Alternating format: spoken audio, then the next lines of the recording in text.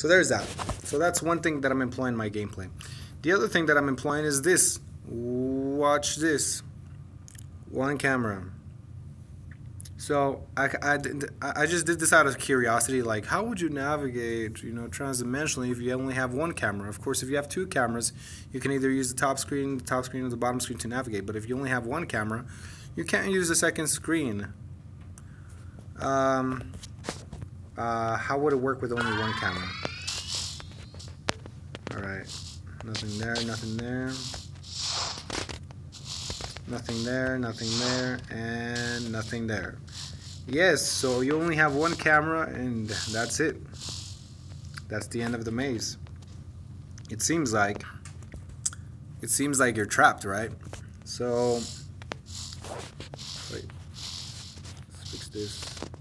Oh, look, and I didn't even have the ups and the downs or the downs. Let me put it back the way it was. Was it like this? No, was it? Okay, anyways.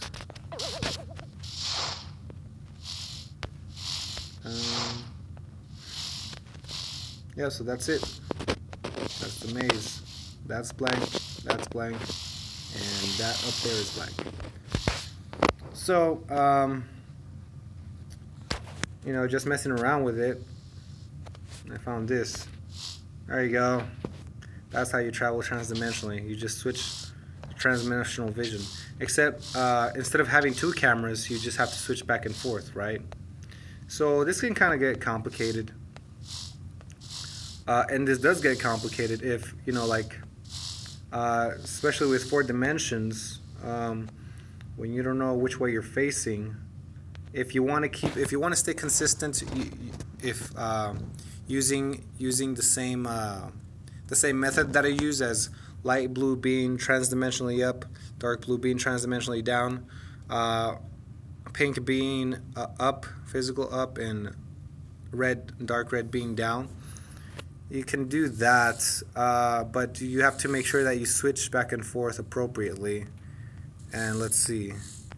So that means the walls will have to be green and yellow. So I'll make the walls green and yellow. So there's green and yellow walls. Okay, so this is the room that you explore. There's that. But every time you switch the camera back and forth, you have to do it like this. There you go. Isn't that interesting? It's beautiful how the room shifts, but like I mentioned in another video, it's not the room, it's not the walls that are shifting, it's your perspective. So, but the thing is that facing that way is not the same thing as facing that way. You're facing two completely different ways, as I said before, even though it looks like relatively the same room. So you have to make sure that you keep that in mind.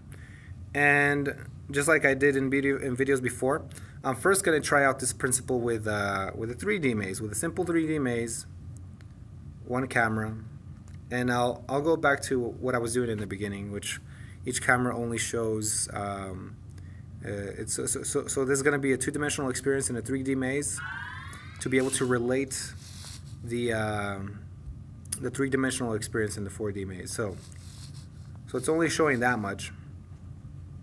Let's see. So you have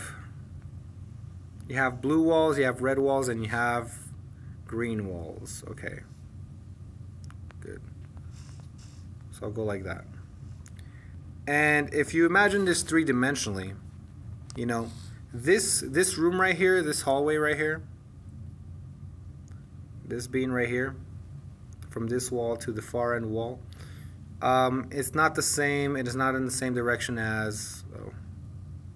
It's not in the same direction as this one, right? So if you travel that way, if you travel forward this way, if you travel to, oh gosh, if you travel to this wall, you will not be close to that wall. You will not be in this spot. You will travel in a completely different direction. You will abandon this room if you travel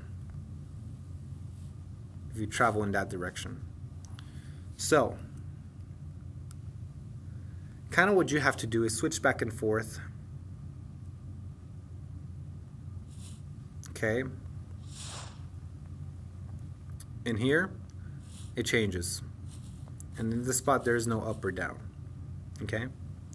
Switch back to the original room and switch back to transdimensional vision, and there's a way out. So there's two things to explore here. There's this spot, the spot that I'm in right now, and that spot, the faraway spot where I started off. And I didn't, so the spot that I'm in right now, it has an ascension point, and the spot over there, it has an ascension point, but I didn't check if it has a descension point. But let's just explore this spot. So you have to remember this room, this hallway, with the green and the red, and there's the three spots and another green right here. So, but let's explore. And then each step that you take, you're gonna have to face back to the original position and check it out. So this is a completely different room. And each step that you take, you're going to have to check if there's an ascension or descension point. So yes, it does get complicated. So right here, this spot does not have ascension or descension. You go back. This spot where I'm at, where I'm standing right now, that has a descension point, which is where I came from. What about this spot?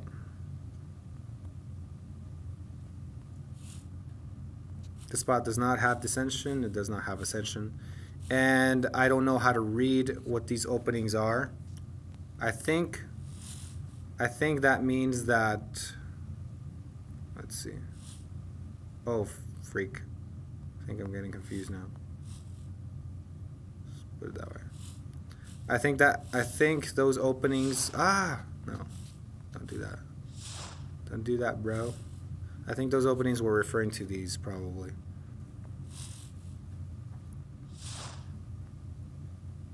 All right, let's check it out. This spot does not, this spot has a descension point, so I could go down here. And let's switch back. So this whole switching back and forth is a lot more complicated, makes things a lot more, no. Okay, so there's a descension point. Yeah, this whole switching back and forth makes it a lot more complicated.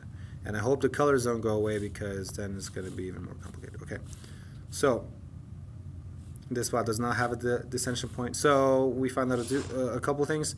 This spot right here has a descension point, and I could point downward because that's the actual direction, downward. And I think either that crevice or this one right here is where we came from. So that's the way back. But let's explore this descension point.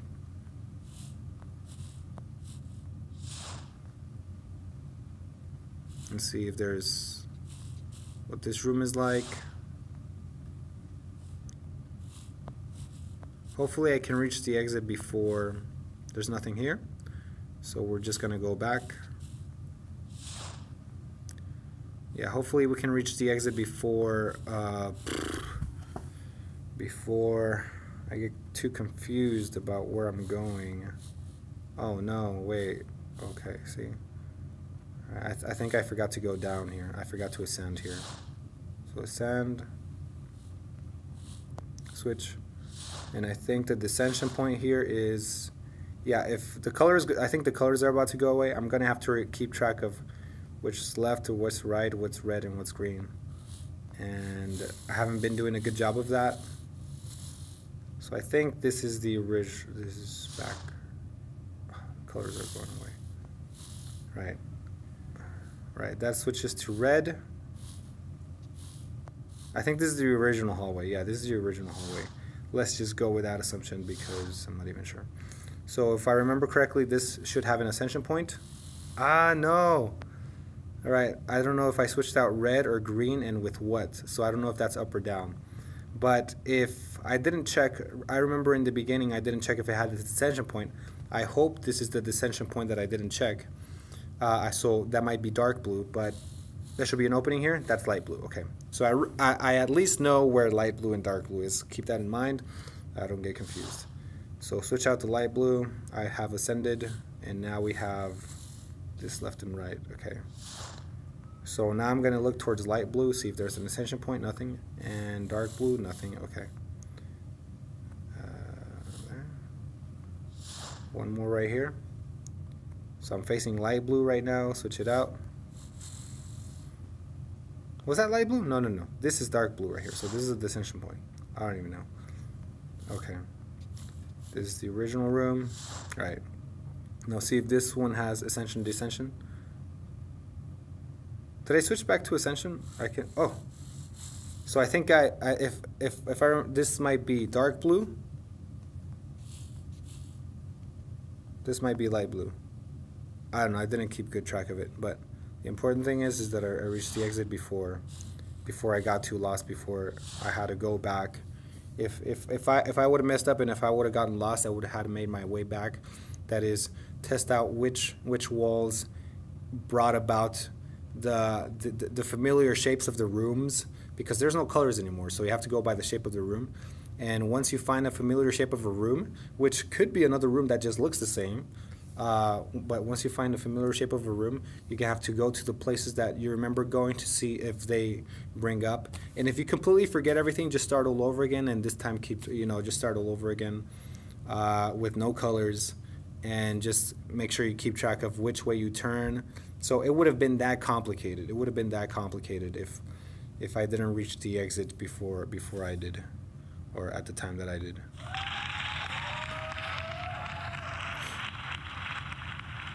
But yeah, so that's a new way to play with only one screen. But you have to, like, at each step that you take, you have to check the transdimensional direction to see if there's openings up or down. I tried doing the medium size 4-dimensional with using that feature, with switching cameras feature. It's complicated. There is a way in which instead of having to check at each step that you take, having to check in the transdimensional direction, you can see the hallway, and you can see all the ascension or descension points. There is a way to do that, but right now I'm just starting. I'm just trying to keep things simple. So I just take a step, check both ways, take a step, check both ways, take a step, check both ways before I decide which way to move. So I'm just doing that right now, just to like emphasize in my mind what, like the technique that I'm supposed to use. But just to do that, let's see if we could test it out.